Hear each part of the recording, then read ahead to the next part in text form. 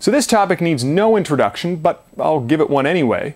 We're dealing with a concept that is probably one of the most fundamental and pervasive that you're going to come across in your introductory studies in chemistry, and that is, of course, stoichiometry. Say it with me now. Stoichiometry. Stoichiometry. Now, to introduce stoichiometry, we're going to take a look at a balanced chemical equation. And the reaction that we're going to take a look at is the one in which potassium chlorate decomposes into potassium chloride and oxygen gas. Now notice there are a whole bunch of numbers involved in this chemical reaction. Not only the numbers of atoms that exist in each one of these compounds or molecules, but also in the number of the compounds and molecules themselves in order to balance out that chemical equation. What stoichiometry allows us to do is start comparing quantities of reactants and products together, so that if we have a certain amount of reactant, we can figure out how much product we can produce. Or if we know how much product was produced, we can then in turn figure out how much reactant must have been used up in order to produce that product.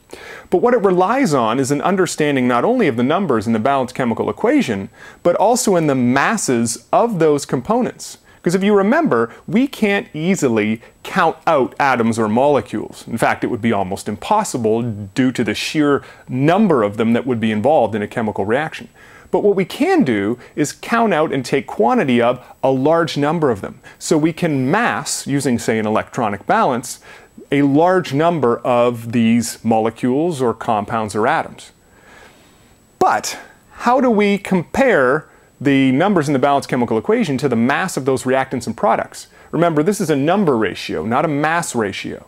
So we have to have a go-between between mass and number.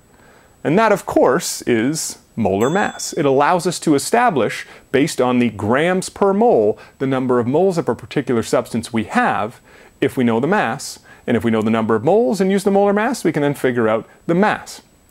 So putting this all together, if you have understood the previous steps of being able to do mole calculations and the previous vodcast on being able to do mole ratios, you already have all of the tools necessary to succeed at stoichiometry. So let's take a look at how we'd go about this process. Now, in stoichiometry, what we're going to do typically in our introduction to stoichiometry, you will start out with a mass of a particular reactant.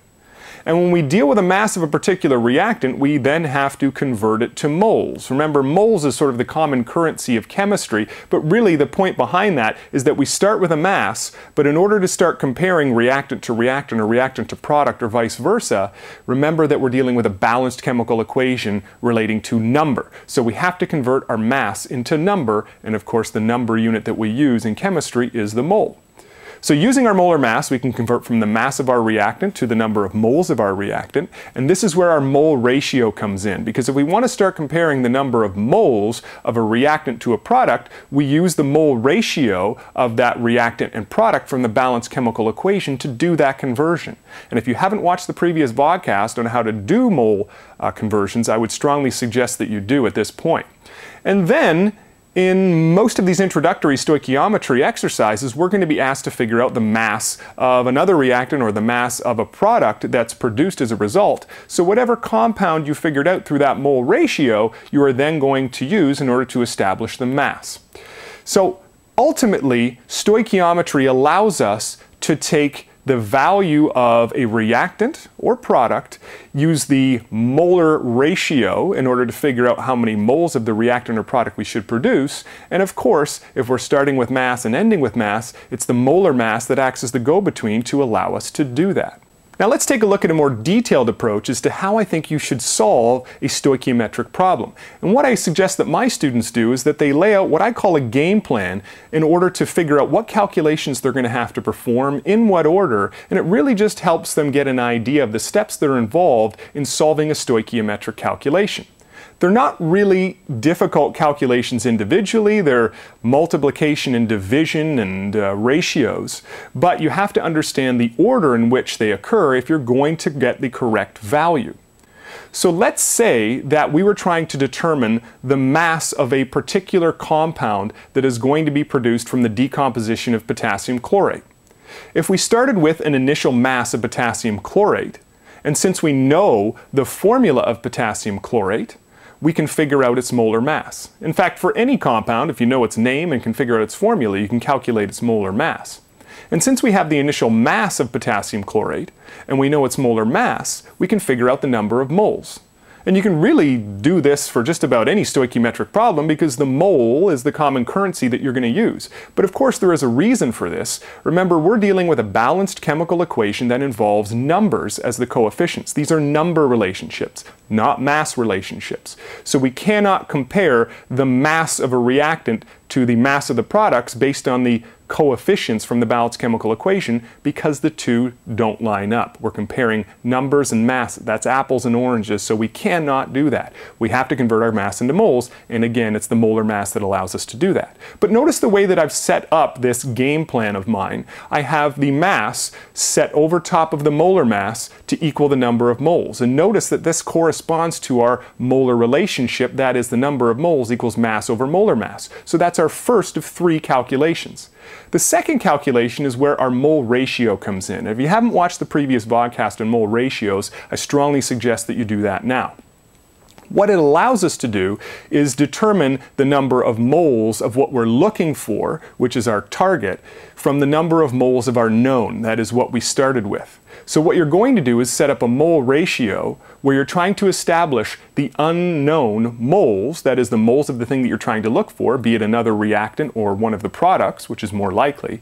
And you're going to use the mole ratio from the balanced chemical equation, just like we did in the previous podcast, to figure that out.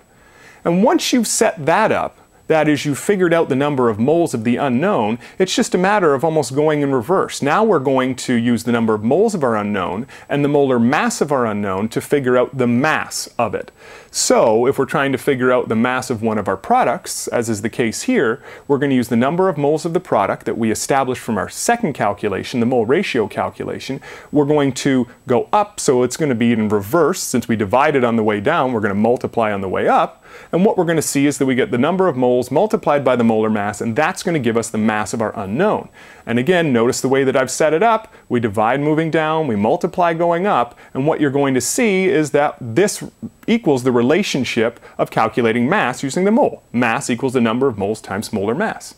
And if you follow this game plan, it's going to make those stoichiometric calculations, especially when you're first starting out with them, that much easier. So hopefully this video has given you a bit of an introduction to what stoichiometry is and how it helps us in chemistry. Ultimately, what it allows us to do is figure out how much product is going to be produced from reacting 2 amounts of reactants or 3 amounts of reactants or 1 amount of reactant in the case of our decomposition reaction. And it allows us to figure out how much product's going to be produced rather than just randomly trying to figure it out. We now have an idea prior to the reaction how much we should expect.